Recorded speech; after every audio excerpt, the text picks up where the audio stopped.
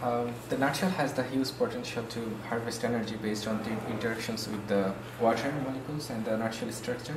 So we break the nutshell into small pieces like this, and it is very porous structure. So it has micro and nano pores inside. So whenever the water passes through the micro nano channels, it interacts with the water and the surface of the nutshell. Based on the interactions, it can harvest some source of energy, and we can capture by the multimeter.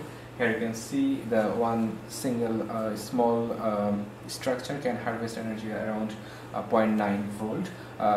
By connecting multiple of these small devices, we can power small electronic devices like the calculators or smartwatch. And it has huge potential for energy harvesting by using atmospheric moisture or small, very tiny droplet of water for practical uses.